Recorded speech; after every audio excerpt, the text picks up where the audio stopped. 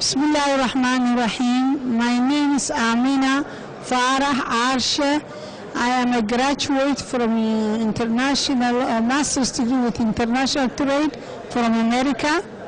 I came from Somaliland, that's north of Somalia. I am chairperson of fishery sector, women empowerment in business. I came here to join with the partnership with the Turkish government, Republic of Turkish, and really we know from our hearts, we believe the Turkish people are very nice people. They are our friends. They are all friends. For example, 16th century, Turkish came to Somaliland. They came to Berbera. They built, 16th century ago, they built the water system of Berbera town, and that water system we are still drinking. And they built mosque, big mosque, mashallah. That mosque we pray still.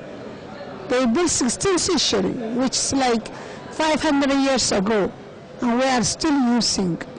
And Turkish people were our friends, all the Somali people. They are Muslim people and we are Muslim people. And they helped Mogadishu people, and they came there. And honestly, we believe Turkish helping Somalis are true from their hearts.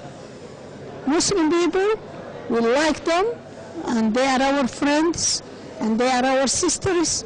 And government of Turkish, since Osman Empire, Turkish were helping the Somalis. And now again, they came to help. We are ready and we are thanking them. Channel 9, I know this is their celebration day. We congratulate Channel 9, and really we love them. We will watch, inshallah, Channel 9, if we can see it in Somaliland. But congratulations, Channel 9, for your anniversary, for your celebrations.